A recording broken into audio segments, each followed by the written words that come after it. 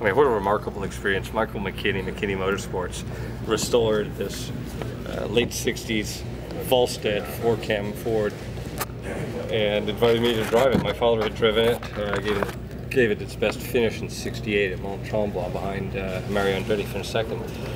Car's famous for Jimmy Clark in the Rex Mays race, late '67. Spectacular car, what a sound. I forgot my earplugs the first run. I'll be deaf for months, but what a glorious sound. And, oh, there's no downforce in those things, no drag. When you put your foot up it, they accelerate. Let me tell you, it's impressive. How these guys drove these things for 500 miles, I have no idea. And looking at the history, I mean, that's sort of the vision of one guy, Rollo Vollstedt. And I mean, these guys laid these cars out in their garage and manufactured them.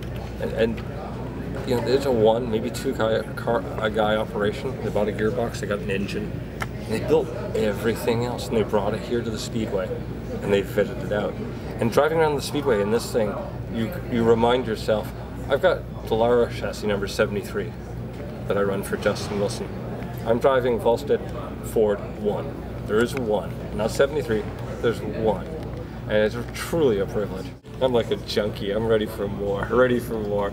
Yeah, I'm going to start beating the bushes a bit more. Tom Stefani owns the Nicky Chevrolet Vinegaroon Can-Am car that my dad drove in the USRC and Can-Am series back in the 60s. And he had made the offer to let me drive it a couple of years ago, and I took a look at the car and I told him, Tom, if this thing didn't kill my dad, it's not getting a shot at me, okay? You and Justin have done some really good work this year. Does he have an appreciation not only for your personal and family history, but also an appreciation for you being able to go out and do something like this again on a Saturday when it's going to be his turn Sunday? I really didn't sort of mention that. I think he's a little surprised I showed up on Friday in a driver's suit, and he looked at me, what the hell, man? I said, relax, oh, I'm not after your job.